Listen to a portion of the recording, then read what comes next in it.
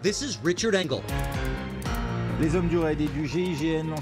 Their faces are now known all over France. The Kouachi brothers, Said, 34, and Cherif, 32, sons of Algerian immigrants, but born in Paris. Their story of radicalization goes back a decade. In 2005, Cherif was a wannabe rapper who delivered pizza and worked the fish counter at a supermarket. He was also watching images of the Iraq War, the abuse of prisoners at Abu Ghraib, which he said enraged him.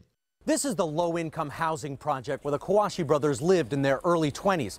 They were reportedly petty criminals and occasional drug users working odd jobs. Cherif was also increasingly angry. He decided to travel to Iraq to fight U.S. troops there and started training.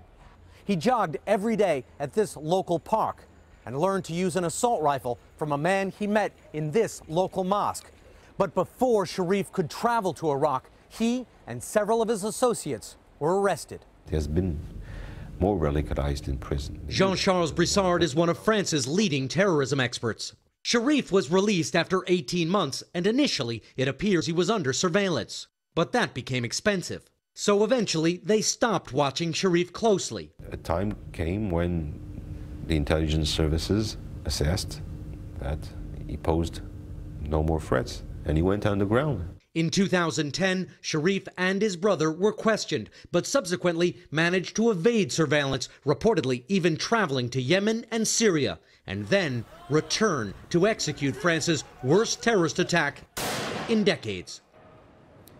And tonight, Brian, we're learning new details. U.S. counterterrorism officials tell us that one of the brothers, the older brother, Said, received months of training in Yemen by Al-Qaeda's branch there. And both brothers were on the U.S. no-fly list for years. Brian? Richard Engel and Lester Holt both starting us off from Paris tonight.